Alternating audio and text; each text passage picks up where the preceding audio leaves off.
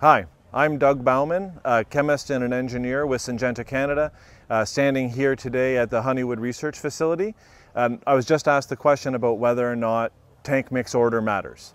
And the answer is that it absolutely does. You know, in front of me I've got an example, and we just shared it with some of the crowd today, how a simple 3-component mix of Roundup and TrivaPro, where TrivaPro has 2 components, A and B, that mixture goes from pure and clean when you follow the Wales mixing order, that tried and true acronym that helps us understand how to mix a pesticide.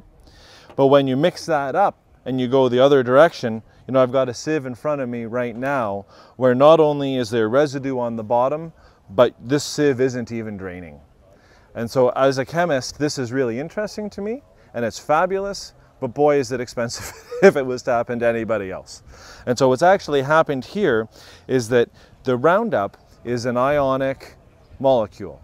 It goes into suspension as both the Roundup that we know plus a counterion, normally a potassium salt. And what that does, if you add it first, as I have here on my left, is it really changes the water quality and adds to that ionic strength, so that when I add another product, in this case TrivaPro A, that is a suspension concentrate, the presence of those ions in solution is what really hurts that TrivaPro A, that hurts just about every suspension concentrate there is, and it causes the particles in that to collapse. Because the way that suspension concentrate is built is you have the particle of AI and it's protected by a layer of surfactant.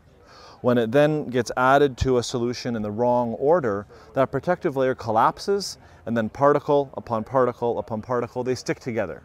Now, it's not a comment on one product or the other, it's a lesson in Wales. To go back to the sample on my right, when you follow Wales and put those products in the correct order, you get the dilution you need. You give the AI particles, the active ingredient particles, the space they need, because when they're further apart in the carrier and then that collapsing of the protective layer happens, when they're further apart, they don't crash into one another, and you don't get this really unfortunate result that I have on my left. You know, I really don't think that any grower has paid for elbow grease, and I'd love it if when you have a good tank mix, you don't need to use any on the way to the farm and on the way back from the field.